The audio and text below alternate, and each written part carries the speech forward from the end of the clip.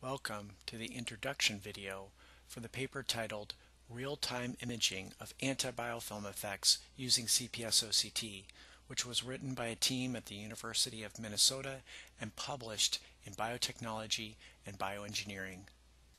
In addition to the paper, we have key supplemental files discussing our in vitro biofilm model and also video files of the biofilm imaging discussed in the manuscript. One of the research questions that this paper addresses is how do compounds affect in vitro oral biofilms under low and high flow conditions? Specifically, we looked at 3 different compounds and their effect on oral biofilms under low and high flow conditions. The first part of our paper discusses the development and characterization of a flow cell that can accommodate biofilm grown on saliva-coated hydroxyapatite discs.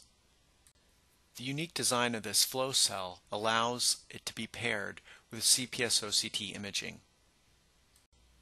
The paper discusses how we use 2 different speeds to create 2 different types of shear stress across the biofilm in the flow cell.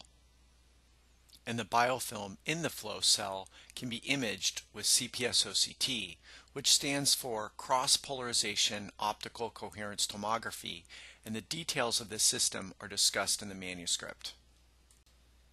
One interesting video that you will find as a supplemental file is the effect of high-flow 5-molar urea. You can see that 5-molar urea causes detachment of the biofilm to the saliva-coated hydroxyapatite disc.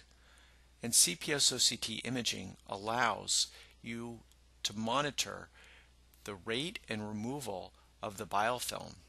It also allows you to view the effect of these compounds in both low and high flow conditions.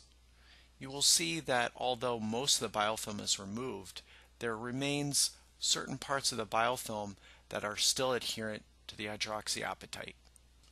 The manuscript discusses how exposure to low flow urea for a period of 15 minutes causes a swelling or increase in the vertical dimension of these biofilms.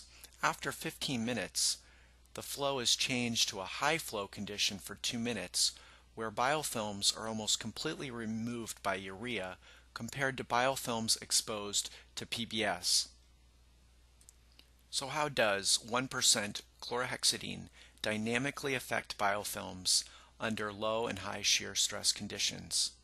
The answers and more can be found in our manuscript, Real-Time Imaging of Anti-Biofilm Effects Using CP-OCT, and please find us on the web as the BAM Lab at the University of Minnesota.